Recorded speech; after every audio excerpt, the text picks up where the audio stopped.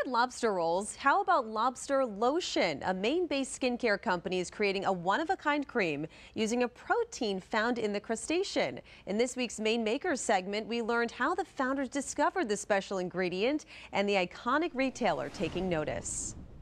It feels like everything in the universe has conspired for us to work out. It all started when Patrick Breeding and Amber Boutiette were bioengineering undergrads at UMaine Orono. We did all the research projects, all of the labs together, and throughout that entire time, she was struggling with debilitating eczema. A condition Amber says had left her hopeless. I was one of those people who had tried everything from steroids to bland moisturizers that don't really do anything, and nothing was really helping my condition, and I was pretty much just living with it. Sample from here.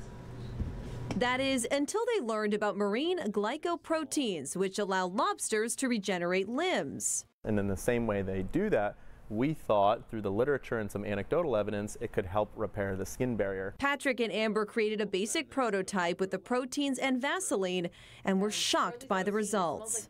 And within about 2 days I started seeing a difference, and after 2 weeks my eczema flares were just completely cleared, and it was life-changing. I watched a person go from hiding behind hats, scarves, and hoodies, not going to social events, to just coming back to life again. The hopeful entrepreneurs immediately got to work, from grant writing to pitch competitions, getting enough capital to perfect their recipe and launch Marin Skincare in 2020. Growth was just explosive. It was really like, get inventory, start to tell the story again, and then sell out, and then wait for more inventory. Now they're expanding to an iconic Maine retailer, LL Bean. And it just means so much to be able to partner with these heritage retailers, leveraging one of Maine's most abundant natural byproducts that, to our knowledge, nobody else is tapping. And improving lives at the same time. There are people who are struggling with the same condition that I have, some for 70+ years, for them to see the same type of results and experience the same relief that I did, it's amazing and the most fulfilling thing ever.